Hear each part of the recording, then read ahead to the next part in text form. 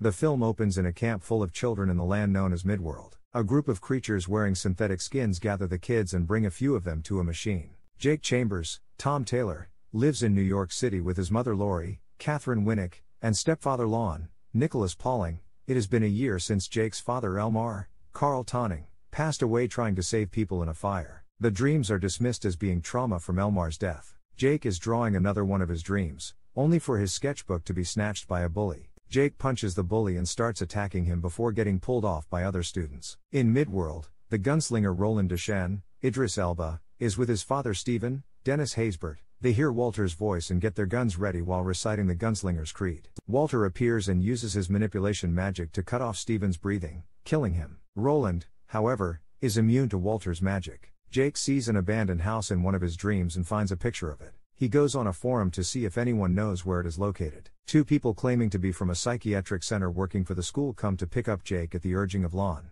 Jake quickly notices the scar from the fake skin on one of their necks. He then sees that someone responded to the inquiry of the house, saying it is located in Brooklyn. Jake figures this is a great opportunity to go find the house. Jake heads off to Brooklyn and finds the house. Inside is a machine that activates a portal to Midworld. After walking through the portal, Jake walks through the vast desert. He finds the woods where he meets Roland. Roland explains that Walter is using children with shine to destroy the Dark Tower. At night, Jake sees a hallucination of his father calling to him. Before Roland can stop him, Jake takes his father's hand to reveal a monster. It tries to trick Roland by taking on the form of his own father. Roland is not fooled, and he kills the monster. Walter learns from one of his minions who Jake is, leading Walter to realize that Jake has a powerful shine. He proceeds to Earth to investigate. In Walter's lair, he learns that the portal that Jake went through was activated. Roland brings Jake to a village of seers and speaks to one called Ara. Later that night, the village is attacked by Walter's minions. They kill some of the villagers before one of them tries to kidnap Jake. Roland ends up killing all the other goons. Roland and Jake return to Earth and go to a hospital where doctors treat Roland. He leaves and goes with Jake to his apartment. He finds Lon dead in the living room before running to his room and seeing a burnt hole in the floor. Jake realizes that Walter killed his mother. Roland tries to comfort him by promising to kill Walter. Roland goes to a gun store to reload,